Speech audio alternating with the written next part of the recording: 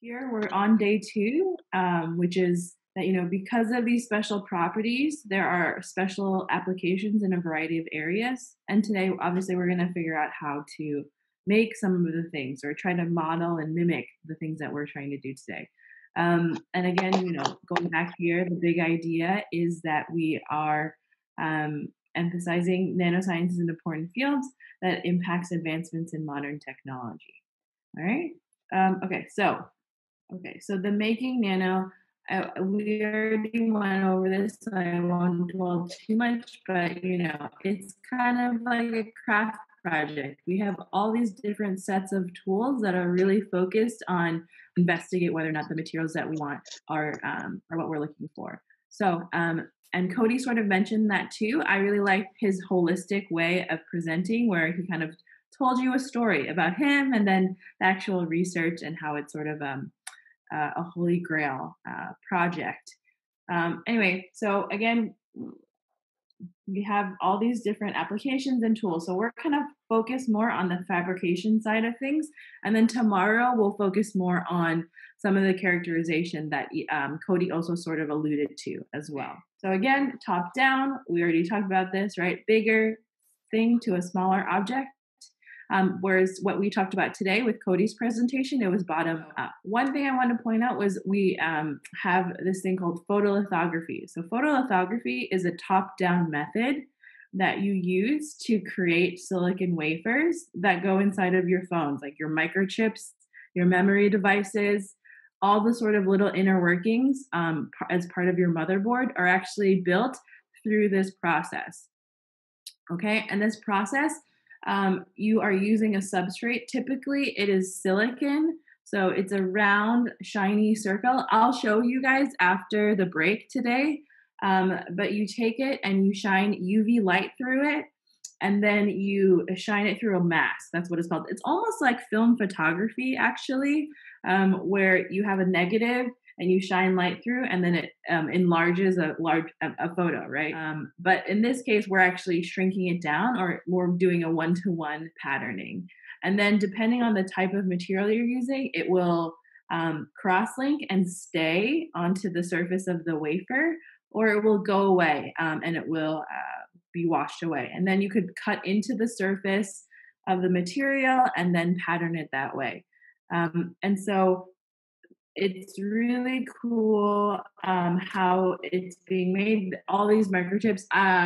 For the sake of time, I don't know if I'll show you a video, but you do have a homework video later today or later tonight, I guess, and they'll go over some of the ins and outs of how these microchips are being made. All right, and so because of these microchips, you have to be really careful, right?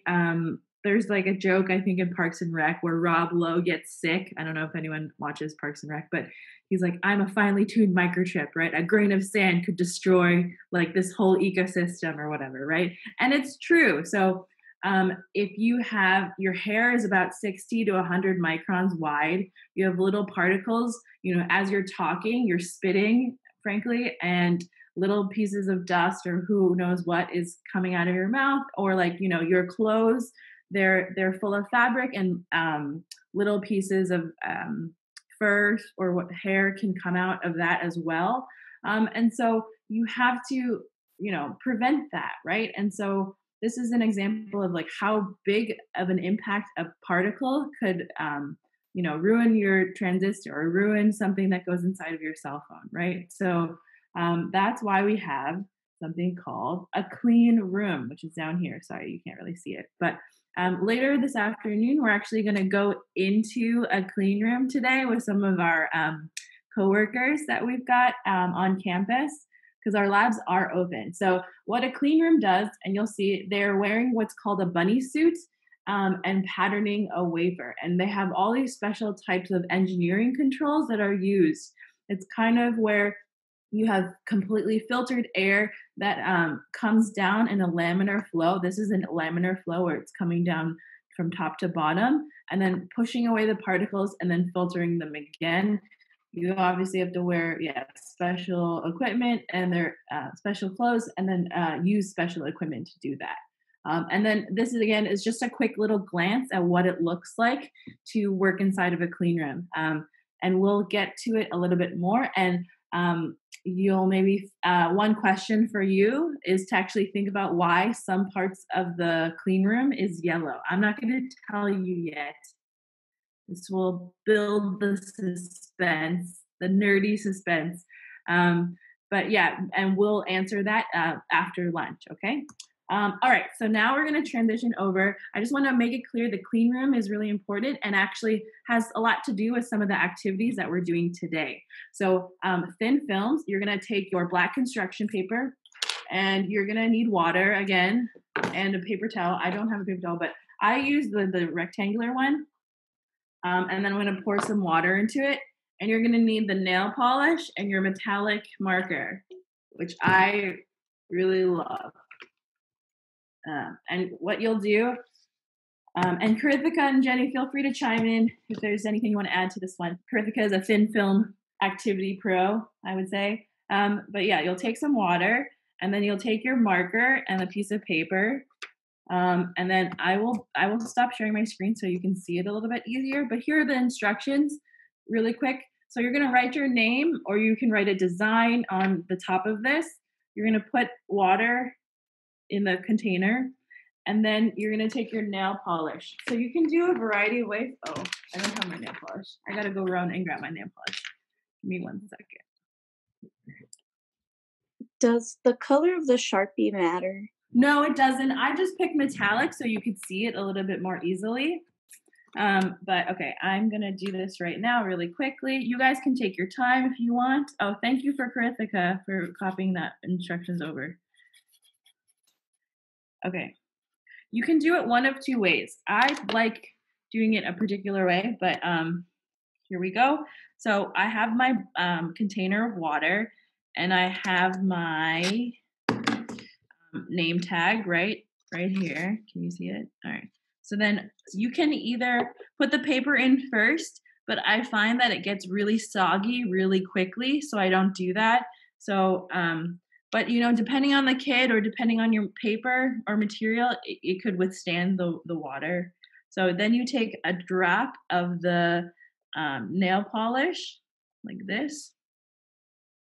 Okay, and then I don't know if you can pick it up with the camera on the screen. Here, let me get closer. Can you see? Can you see there's like a weird little iridescent color? Maybe, maybe not. But then what you're gonna do is you're gonna take the paper. Let me zoom out a little. Okay, you're gonna take the paper and you're gonna dip it into the water like this. I kind of hold it firmly and then kind of do a scooping action and then lift it up. Okay, this was not my best work. It's okay. But then you'll see here, it has this sort of iridescent color, right? Is anyone able to do this? I know it's a little advanced.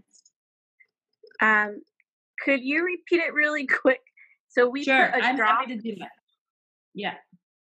Okay, so you just take a drop, like you take the nail polish and you kind of like get a nice droplet going, and then literally just drop it in, and then you'll watch the droplet kind of slowly expand out, and then take the piece of paper, and then just basically I just kind of shove it into one corner and then scoop it up like this, and then do a quick lift off, and you'll see the nail polish kind of like stick to the surface. This one I didn't write my name on it, but you can kind of see the iridescent color. Okay, thank you. And do we have the forceps for a reason? Can we use that? Yeah, you can use that if you want. That's actually If you do use the forceps, though, sometimes the nail polish sticks to it, so you want to clean it immediately. Or let's try this one. Is there a way to get rid of the bubbles? Not really. I think that just has to work on your technique. Yeah. Can you see? I think it's better if you see it in person. It's really hard to sort of show you on camera, I think. Maybe I'll take a picture and I'll send it to everybody. Yeah. And Angela, I did cover the entire film. It just covered a part. Is that okay? Is it just Yeah. Imagine kids doing it, you know, you're going to have all different sorts of abilities. Thank you. Yeah, but I really love this activity, right? Because, you can pose the question, is this nail polish clear?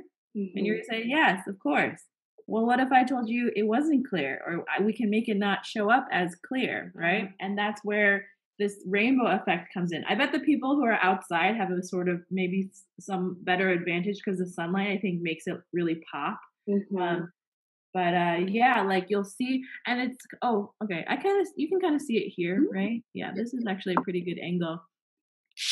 But yeah, you'll see this rainbow color, and keep trying it. Honestly, if you're not getting it to work, keep trying. Or honestly, you can try to do the easier way, which is just putting the paper in first, and then putting the nail polish up, and then lifting up. That's another option.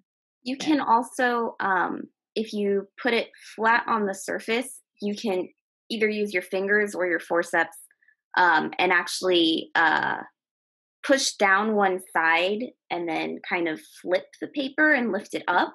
And sometimes that helps. I'm trying the other way. I don't really love this way because I think it gets really messy or more wet. Oh, but actually, you know what?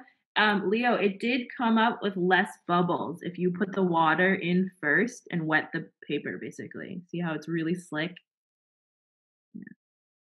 You mean dip the whole sheet in the water before I put Yeah, the put the polish? put the sheet in the water first and then put the nail polish on top. That's when you get like less bubbles, basically. Fantastic. Yeah. But does this remind you of something? Have you seen this before anywhere else? Thin films? Yeah. Yeah, very good. Thin films. But even on the street, maybe? Oil. Yeah, very good. On an oil slick. Yeah. So, do you guys have any idea what's happening here? Any guesses? I Really? don't really know. But I'll say something. I think that putting the nail polish in causes maybe some sort of, I don't know about a chemical reaction, maybe a physical reaction or something, and it just kind of becomes all sticky and sticks to it, and then you see all these colors. Those are my more observations than guess of what's going on. Maybe Okay. a physical or chemical reaction of some kind, and then it changes its properties, becomes sticky. That's what I'll say. Okay, no, I like all the theories. Yeah, Kritika, do you have something to add? Yeah, I'm just reading through the chat. So Usha said paper is attracting the molecules in the nail polish. Okay. That's part of it. Samantha's kids have taken over the project. That's great. No, I say if you have kids, this is honestly a super fun way to play around with stuff. Obviously, nail polish is okay in, small amounts, but yeah. Okay, Amrit, really good. Visible light wavelengths. Okay, very good. So that is actually quite correct. So What one thing I think yes, the nail polish doesn't react with water, so yeah. they're not reacting at all, and it's floating. And as soon we put the paper, because of the cellulose, I guess those nail polish attached to those molecules. Yeah, that's very good. Yes, all of these things. Yeah, awesome. My second Awesome. question is that a real nail polish? Yeah, this is real nail polish. The I best can of give Sally Hansen.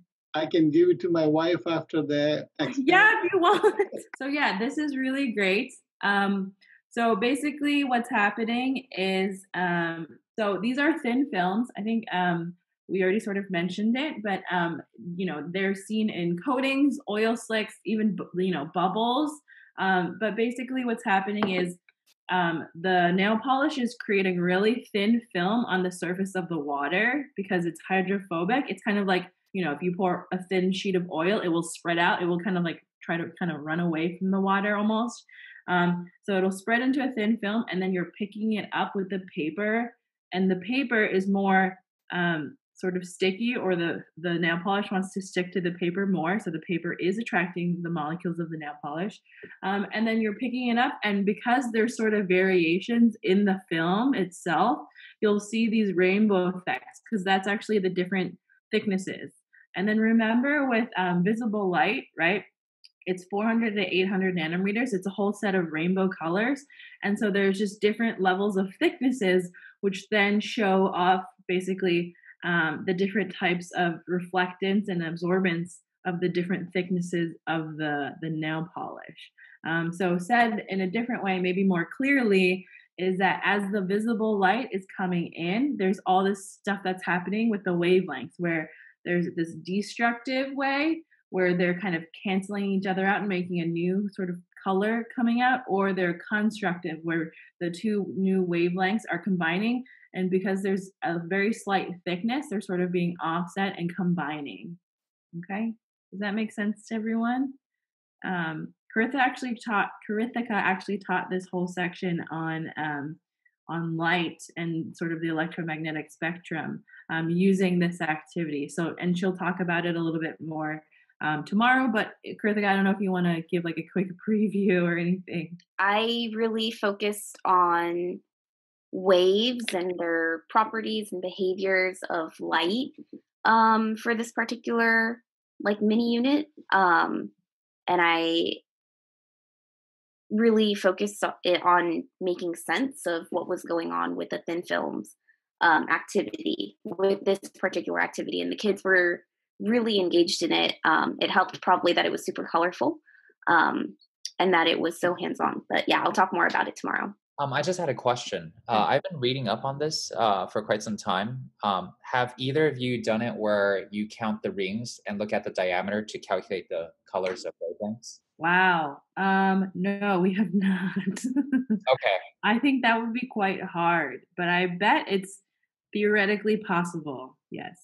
I was given the prompt by somebody from a science fair once, and so I've never been able to do it myself, and so I was wondering if you guys had knowledge of that.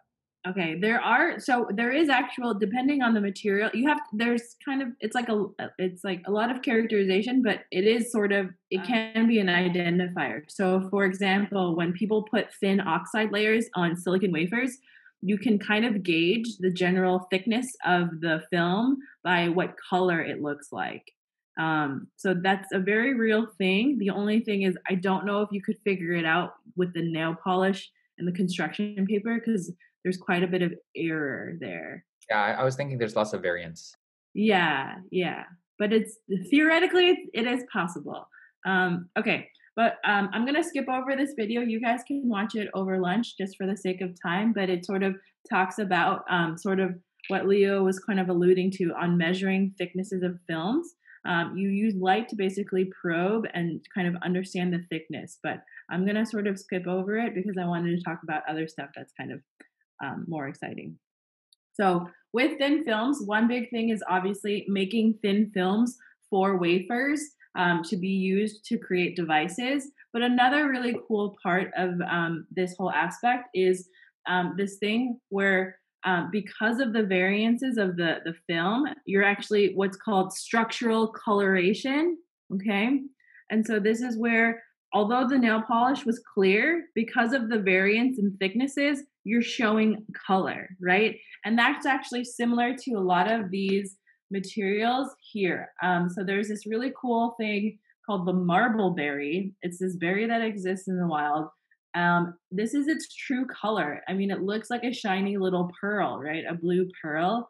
But it's because it has this nanostructured coating or thin film on the surface of its berry shape. And so and you can click. There's a really cool article that's linked on it. If you you should have access to the slides, but if you want to read more about it. And people are really trying to mimic this, right? There are all these like beautiful green and blue scarab beetles that people are trying to mimic using, on a car. Like I would really love a beautiful blue beetle car in a Lexus, I guess. But yeah, so something like that. And then actually something that I really wanted to highlight, which is a really awesome example, is this butterfly. I think it's from Peru. It's called the blue morpho butterfly, and you can actually buy their wings. They're quite expensive if you want to buy a whole thing, but I actually bought some wings off of Etsy. And we're actually going to look at some tomorrow with one of my colleagues, Marcin. And so the blue morpho butterfly, if you zoom in, it has these little like platelets as part of its wing. But then if you zoom in more, and this is actually what we're kind of going to be able to see tomorrow, you zoom in more, they have these sort of ridges. They're called lamella.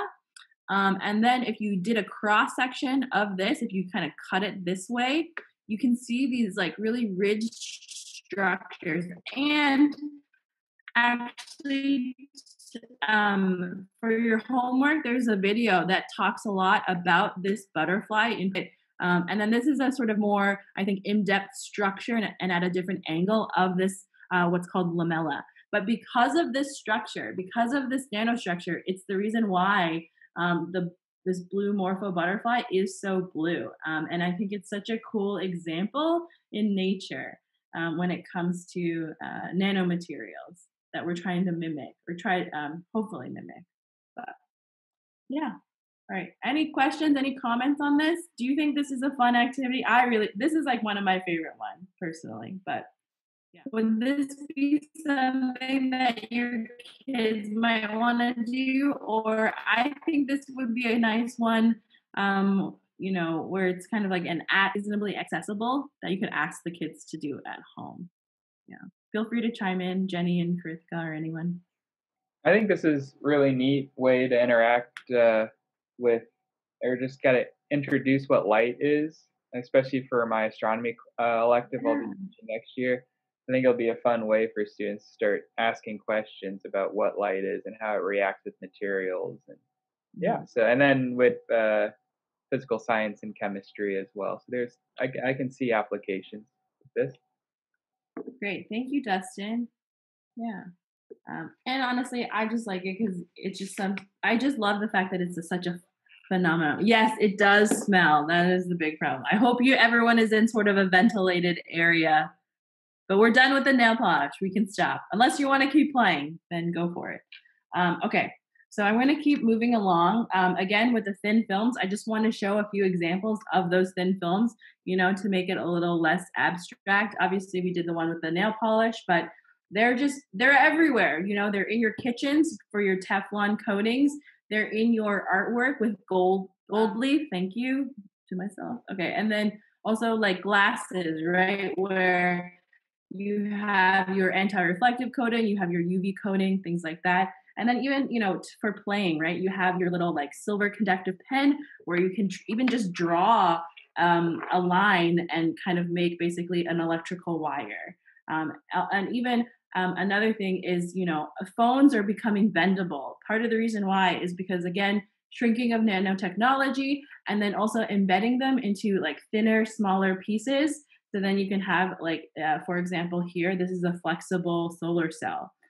So you could wrap it, in a house or something, or wrap it around a pole and make it possible. And then again, a few more things with glasses, coatings, the Rain-X thing, even sensors. Some people are trying to make really thin films that can kind of just stick to your body and sort of mimic skin. And then again, some more flexible electronics like batteries and solar cells. Can I ask a quick question on thin? Yes, of course. There's all this like new literature on blue light. Do you know if that's true? If it's scientifically founded?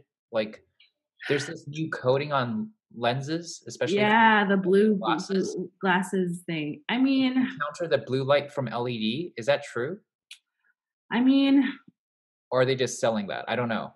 That's the thing. I don't actually know, and I don't know if technology has been around that long enough, or these blue glasses have been long enough that it is actually something that is a trend. Because I think it would take a lot of data to really make conclusive opinions. That said, I think right now, especially in quarantine, I'm spending so much more time on a screen, and I definitely. My eyes are not happy when, I've spent 6 or 7 hours online, right? So I don't know. I can't definitively say yes or no, I guess. Because I have it on my glasses, but I don't know what they do. And it's been selling left and right. Like every glass brand is pushing it. Yeah. But I guess, an additional coating can't really hurt. You already have glasses probably that have a UV coating. So I would assume that it can't be too terrible to add it, I guess, as compared to not having it. Thank you. Just curious. Yeah. No, thank you. Sorry. I can try to look into it a little more, but I haven't really done too much investigating on that. And then one thing is, Jenny, actually, one thing is we are transitioning over to another activity as I'm talking, but Jenny, I wanted to mention, highlight in the chat, she talked about how you can discuss the thickness of thin films and observing with bubbles. The color does also correlate with the thickness with the bubble film. So that's another way to do it. If you don't want to do nail polish, right, you can play with bubbles instead. Yeah. Okay. All right. So now we're going to switch over to the sun print lithography. You may have to get up and move around. So this is where we're going to take your transparencies, right, that I cut them up for you. So you can draw like a smiley face or something, but you have to make sure you use a black Sharpie. The black Sharpie is probably the best way to do it. Okay. And I want to make it clear. So in the activity notes, which you might have looked at already, you have the option. You can either use the sun, the outside sun, or you can get one of these things. It's called the UV nail lamp. I bought a few because I run a few. I do this activity quite a lot. And sometimes they're indoors or at night, so I use the UV lamp. It's actually just a UV nail lamp to like cure your fingernails if you use gel nail polish. But obviously you don't have to do that. You can just send your kids outside. And so what you'll do is you'll take your transparency. This is the transparency I made, right? And then what you're gonna do is take your sun print paper. You're gonna take your sun print paper. Okay. So you're gonna take your sun print paper, open it up. I would just actually take like a quarter piece. This is a lot of paper, so you can get a lot of mileage out of this if you cut it into pieces. So what I'm gonna do is actually just take one piece of paper and just cut a section off really quickly. And this sun print paper, I don't know if you are familiar with the paper, but it's quite light sensitive. So you want to kind of, I keep it on the blue side down, so it doesn't get exposed too quickly. And then I'm gonna just take my scissors. You can also rip it. It's whatever. And then just cut a piece off like that. And then keep it closed. Make sure it's. Angela, could you make your screen bigger so we can see everything? Oh yeah, let me stop sharing. I'm sorry. So I took the piece of paper and I cut a piece off, but I'm putting everything back and I'm keeping it covered, okay? So I'm not letting light come in. I have indoor light over here. And then another thing, this is your acrylic plate. You don't always have to do it. It's kind of better if you use it though. And what I do is actually I score the top and break it up into quarters, but I'm not gonna do that. Oh, and another thing is you have to peel off the blue stuff, which is so satisfying in my opinion. This, so it's clear. Wow, you can see the reflection. That's crazy. Okay, so you can do that. What you can also do, I can actually try to do it right now in front of your very eyes, is score it. So what I do is I take this. You don't have to do this now, but I just want to show you that you can do this if you want. But you can score it like this, and then eventually it will snap. You just might have to put some energy into it. But you score, and did you hear that? So it broke. Magic. Okay. And then here I will score it again. Like that. And then you just kind of press it with the score side down the edge of the table, and then just push on it and it should snap again. Okay? You don't have to do that if you don't want to. But when you're ready, what we'll do is we'll make kind of a sandwich where we take the paper that's color that is light sensitive. It will be blue side up, and then we'll put the transparency on top, and then put the clear side, the clear piece of plastic on top, and then we'll have it sit outside for like a minute or two, and then use the water to wash it off. All right, how's everyone doing? Okay, perfect. Yannette, I would maybe cut the piece of paper smaller or rip it a section off. Could Joanne, you go steps one more time? Sure. Oh, of course. Sorry. I go very quickly. Okay, so you take the transparency, right? And then you draw a design. Like I just wrote words because I'm not feeling very creative right now, but you can make something more fun. Oh, Karithika is putting the directions in the chat as well. So draw something on your transparency. Take the piece. Actually, I will reverse some of the instructions. Take your acrylic sheet, remove the blue thing from both sides. If you can cut it down, I would cut it down, but you don't have to. You can just leave it as a big chunk, totally fine. And then when you're finally ready to expose it to light, I would take the piece of paper out, maybe cut a piece off of the larger piece of paper, and then put it underneath like this. So you'll have a stack where it's the paper on the bottom, then the transparency, and then the plastic sheet. So it's gonna look like this. Why do you recommend cutting the plastic? Just because it's smaller, it'll fit the piece of paper, but you don't have to do that. Yeah, thank you. Okay, let me show you. I do actually have instructions. Oopsies.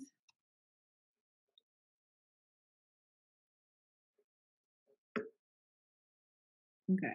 Once we're ready, should we go outside? Yeah. Once you're ready, feel free to throw your little thing outside.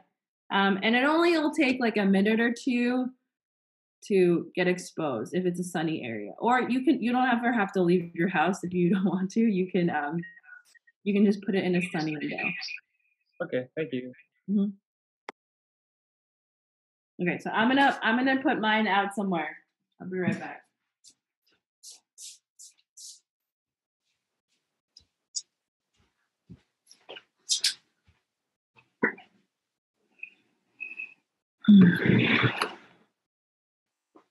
Okay. Were people able to get it done? Anybody need help? So we'll give that like a minute or two, just to make sure it's like fully exposed. But I do want to make it clear, I think this is a really cool activity because it models off of what people do inside of the labs. It's sort of a method to sort of make it be like fake lithography. And there's actually another way to do this with not this particular sunprint paper stuff, where I've done it with cookies and frosting and sprinkles, like make an edible wafer. So you kind of make a similar like mask, but with like with parchment paper, and then ask the kids to, make a cookie and then put frosting down and then put sprinkles down to sort of show how you're transferring a pattern onto another piece of paper or another cookie or substrate. So I think it's a really interesting activity. All right, so I would give it a few minutes, and then what you'll do after, when you think it's ready, I think, what did the directions say? I don't read the directions, but okay, they say 1 to 5 minutes.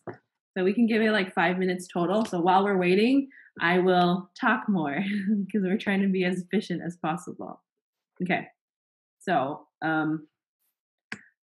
after what you're doing here, it's really to connect between what we do in the clean room to what you can do in the classroom, right? So we're constructing this model where we have this activity where we are sort of pretending to be these semiconductor engineers or photolithography engineers, that they need to consider a lot of designs and steps. This is sort of obviously a limited model, but I think it's a really good way to sort of showcase what happens in the lab. Like, you want to make sure the paper is covered only until it's ready to be exposed and things like that.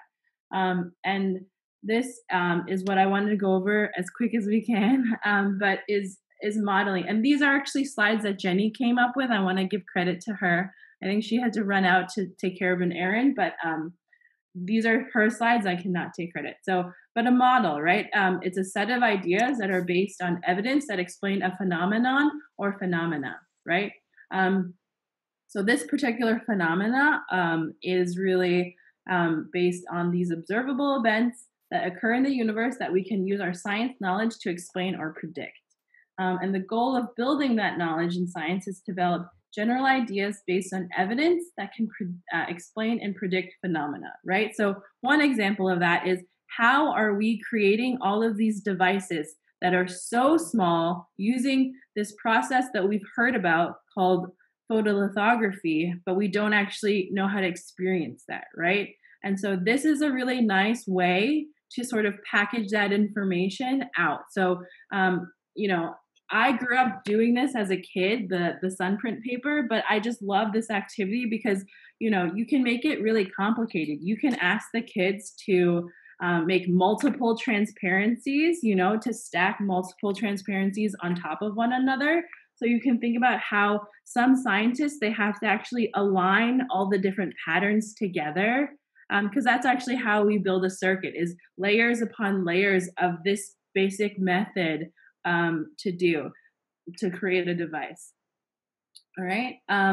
And even nanoscience itself, you know, it's also this conceptual model where, you know, we have all these concepts that are strung together by nanoscience. And you are even, you know, modeling a student during this PD. So it's all very meta with this whole model system. But right, you're acting as a student right now, but then later in the afternoon, we'll probably transition more to, you know, what it's like to being a teacher. But it's all these ideas that we're basing on evidence, and we're sort of using models and these activities to be used as models to sort of showcase all the cool and interesting things about nanoscience. Okay, all right. So, and it's been about 5 minutes. If anyone wants to come or go and grab their paper, and then you can actually just dunk it in the water that we use for the thin films. Okay. What does the water do to it? The water is going to wash away. So it's actually going to sort of develop your piece of paper. So I'll show you in 1 second. Did it work? Did people's work? Mine, I'm a little concerned because it didn't look, my window was not as sunny as I had hoped. But what you do is, all right. Okay, let me. Second. Sorry? So, Angela, was anybody else able to score their plastic thing? I think some people kept them big. Oh, okay. The way you don't have to do, that's not part of the, I just think it's more convenient. I tried and I am not able to cut through that plastic. Yeah. Okay. I see Yanette's looking really good. So yeah, you take the paper. It usually doesn't look like very much, and then you stick it in the water. And this is where you can use your forceps and rinse it off, right? And what do you guys see? So mine says Nano at Stanford. Oops. Can you see that? It's a bit faint, but it's actually going to get darker over time. And then what you'll do is I'll put it on a piece of paper towel just to dry it off like this. Okay. So we've got our Nano at Stanford here. Got to represent. And then actually over time, the blue will darken. But basically what's happening is that the light is being exposed, right? Exposing and oxidizing the thin layer of this blue compound. It's an iron compound that I cannot remember right now, but I have it in the activity notes. But it's blue, and it gets oxidized and then gets washed away by the water, okay, because it becomes water soluble. And so that gets removed, and then you're left with your design. Okay. And then what I like about it is that, yeah, over time it'll get really dark. So you can even see it's sort of slowly getting darker as I'm talking. Okay. How long does it need to go in the water for? Just just until you see the blue go away. It's just like a dunk. It's just like a little dunk. But so this is really to mimic, and Jenny, thank you for coming back. But yeah, we're talking about models, right? So this is a really great way to model what an engineer would be doing inside of the clean room. Okay, so I won't get into too much detail, but yeah, so that's it. Okay. Does that make sense to everyone? Can I dry it in the sun afterwards, or Yeah. It should be fine. Once it's exposed and cleared off, it should be okay. okay? But if you leave it in the sun for like a whole day, it might get bleached out. Oh, okay. Yeah.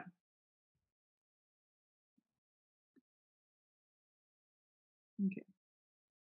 Jenny, did you have anything to add on this particular activity at all? Are you good? Not at the moment. I have Okay. lots of things to add when I talk about stuff tomorrow or at the discussion at the end Yes, ma'am. of today. Okay. Let me see if I can squeeze in all these. Okay. So while we're finishing this, while you're wrapping this particular activity up and thinking it through, I want to go over some of the information that we had. I hope we have time, but if not, we can take a break at lunch and keep talking about it in the afternoon. But what I wanted to go through was, oops, again, nanoscience is this set of ideas that are based on evidence. And again, Jenny made these slides. I love them. If you want to interrupt Jenny, please feel free. But this is, I loved her analogy. Actually, Jenny, do you want to present the slide? Because I think you would do it better justice. Yeah, sure. Okay. So this idea of model building, when we talk about models in science, what we're actually referring to is not a physical representation, but we're actually referring to a conceptual understanding. So when we say model, we're talking about a set of ideas in our mind that explain phenomena or explain things in the world around us. And so in this particular slide, I created this because I was kind of showing Angela how I conceive of this, how it makes sense to me, this whole NGSS and talking about phenomena and model building and questions and things like that, is that I think about the student as being a car. And it could be any kind of car in terms of, student equity and things like that. Not every kind of student has a fancy race car. Some of the cars don't run as well, or, you can think of different ways of thinking about the student. But we start off with a driving question, and this is part of NGSS way of speaking about instruction at this point, is the driving question is literally what are we trying to figure out? And Angela's giving us this great question of what is nanoscience? What is nanotechnology as our big driving question of what are we investigating? Well, as teachers, we have to plan a series of activities, and these activities fall into what Angela's already mentioned, a storyline. And a storyline just refers to the sequence. How are we going to sequence it or present it in such a way that students can follow these different activities and build on their ideas?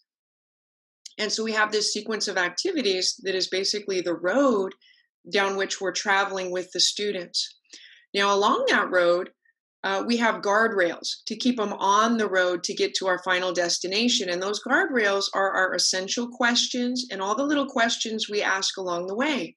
And Angela's been doing a great job actually modeling that process for us. We do something and then she asks us questions. What do you see? What do you think? And it's all those things that we ask students in the classroom as teachers while we're teaching different things. And sometimes if a student comes up with something, they ask us a question or they say something which seems to be a misconception, we can kind of shoot back to them another question that kind of leads them to better understanding without actually just giving them the answer. And so all these questions form the guardrails along this road that keep the kids on the road traveling down this sequence that we've designed, which is our storyline. Now, each one of the activities we're presenting is a way for students to experience phenomena. In other words, investigating phenomena is how we learn about the world around us.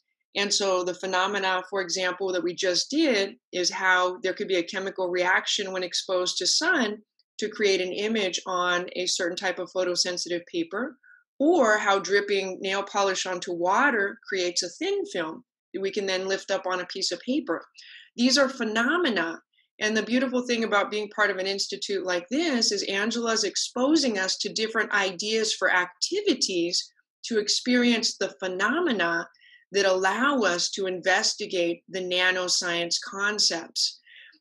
So it's an opportunity to observe, explore, and investigate those phenomena. Traveling down the road, eventually, the point is to get to a model. And again, model referring to a set of ideas or conceptual understanding of whatever the topic is that we're exploring. And so that's basically, in a nutshell, a way of thinking about NGSS and using models to explore the world around us. Great, thank you, Jenny. Yeah, I think Jenny did a great job presenting the slide. So, okay. Any questions on this? Any clarifications or anything? Lucia, it looks like. Oh, okay. All right. So we're gonna keep going. I think we're almost to time, but so I think these were nice questions that Jenny had written up. You know, that are something that are these driving questions, right? That you can sort of set up as a class, as a group, or individually to sort of say, what is technology? What is nanoscience? How small? And these are questions, obviously, we are currently trying to answer. So it is a little bit of this, we're in kind of this chicken egg thing where we can't answer maybe all of these questions, but we can start to. And throughout the next couple of days, again, you know, we're trying to help you answer this, and then, you know, eventually help your students answer this as well. Yeah. All right. So really quickly before we end for the day. So again, or not the day, the lunch break. So again, this is some examples. Jenny already sort of went over it with the thin films and the self-assembly, thin films and the photolithography one that we just did. But again, you know, one direct translation is the nanoscale. How are we figuring that out? Well, we're using an activity to explain that, using the card sorting activity, or, you know, how do we figure out self-assembly? And that is using all the different types of Legos and the foam and the magnets activities that we were working on yesterday. And then today is obviously, how do people make nanomaterials? So far we did a few examples with especially with the sunprint thing, but we'll do some more later today. And then eventually, you know, we're going to lead to this applied nanotechnology day, or applied nanotechnology information. Okay. All right. So, and Jenny, do you want to discuss this one, or do you have anything to add with the previous slide? Sure. Just briefly, that again, conceptual models are a set of ideas. It's not something physical. It's the ideas we have in our mind. They can be represented mathematically, physically, or in some sort of depiction like drawings or diagrams, but that models themselves can be developed. In other words, if we're starting from scratch and we don't know anything about a topic, it's the development of those ideas in our mind and that set of understanding. But they can also be applied. Like once we have knowledge, how do we use that knowledge to make, create, or design something? They can be revised, because when kids come into our classroom, they don't come into our classroom with a blank mind. They have ideas in their mind already. And so going through these different processes, these instructional guidance that we give the kids, we allow them to revise and change their ideas, even throughout a single lesson. They may think something at the beginning, and then their idea changes even within a single class setting. And also models can be evaluated. We can look at models which a theory is a model. So when we talk about all the different theories, theory of evolution, the theory of the beginning of the universe, the Big Bang theory, all of these things are models. They're sets of ideas that explain the world around us. Great, thank you. Okay. And then this is a great example of Jenny's way of lesson planning. So I just want to stick this in as fast as we can. But this model, or I guess lesson plan model, I guess it's a little bit of both, almost. Well, it's just a way of conceptualizing the interaction, that you have phenomena that we observe. And every day we're observing phenomena. I mean, the sun comes up and down. How does rain fall from the sky? How does light shine off of a water puddle that has a film of oil on it? Everything that we're observing in the world around us, these are all phenomena. We can ask questions, and our brains actually are naturally geared in this direction. If you talk to somebody who's 3 or 4 or 5 or 6, why does that happen? When does it happen? What causes it to happen? I mean, you can get a million questions. So our brain is naturally seeking an understanding of the world around us. And students have questions. If we allow them to experience something that's engaging and interesting, they're going to have questions about that. And then, of course, as we mess around with that phenomena, make observations, test it, manipulate it, then we start to develop a set of ideas to explain that phenomenon. And so this interaction is very iterative. and it can go in any direction. You can start with a model, you can start with questions, you can start with phenomena, and you're constantly moving between those different aspects of developing understanding of the world. Great. Thank you, Jenny. And yeah, Jenny will talk a little bit and elaborate on this a little bit more tomorrow when she talks about the way she designed her nanoscience unit, I believe. Yeah. Okay, great. Okay, we're not going to do this, but I think we can consider this sort of over lunch, right? Which is, how can these activities from this morning or even the discussion this morning, how would that even the NANU is, I would consider it as an activity. How would that kind of come into play in your own classroom? And then sort of the takeaways from the discussion diamond. And just a reminder, you can finish your discussion diamond. I posted it in the Google Classroom. So whoever wants to share theirs, they can just drop the link of your discussion diamond Google Doc or Google Drawing, I guess, into the assignment. That would be great, so we can take a look when we come back. Other than that, I believe it's lunchtime for some of us, for most of us. Okay, so then we'll come back in about an hour and a half, but I'll be online if you have any questions or want any just to chit chat or something like that. Okay.